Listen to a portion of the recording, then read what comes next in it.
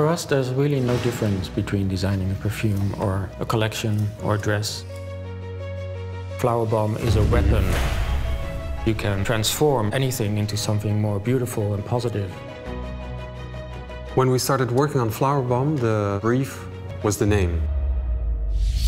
When we had the name Flowerbomb, we thought the bottle should reflect this feeling of something that has an aggressive edge, but also something very glamorous, feminine, luxurious. So we came up with the idea for the diamond grenade.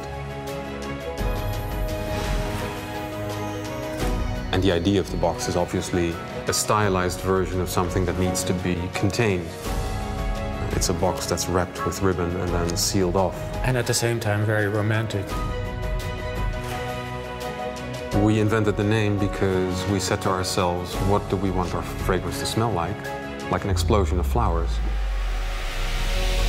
That was really the leitmotif, the explosion of flowers. We smelled a couple of hundred ideas, concepts. We just heard that he called us the guys who always want more. More and more. More flower, more flower. It was always never enough. As it was our first fragrance, we didn't know. For us, it was really trying to search for perfection. Viktor and Rolf were very perfectionistic. The perfume is really designed like haute perfumery. In Flowerbomb, we use the most expensive ingredients.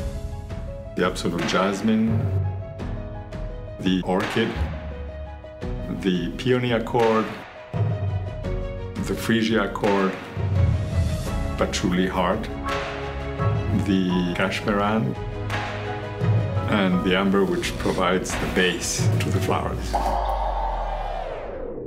Flowerbomb has inspired a lot of other fragrances, and we take it as a compliment. Whenever I smell Flowerbomb, I still think this is such an amazing fragrance.